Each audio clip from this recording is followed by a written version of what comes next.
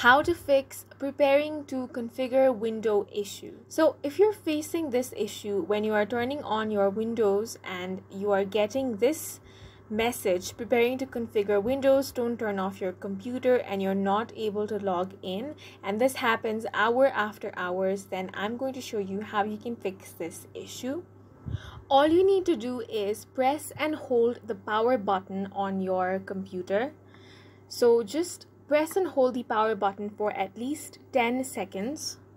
Now I know it says don't turn your computer off, but it is nothing to be worried about. You just have to press the power button for 10 seconds and after that turn on your computer.